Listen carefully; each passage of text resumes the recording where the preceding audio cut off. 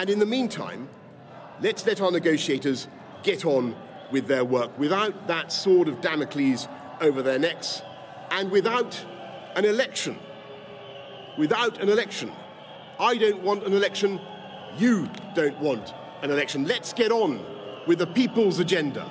Fighting crime, improving the NHS, boosting schools, cutting the cost of living, unlocking talent and opportunity across the entire United Kingdom with infrastructure, education and technology. It is a massive agenda. Let's come together and get it done, and let's get Brexit done by October the 31st.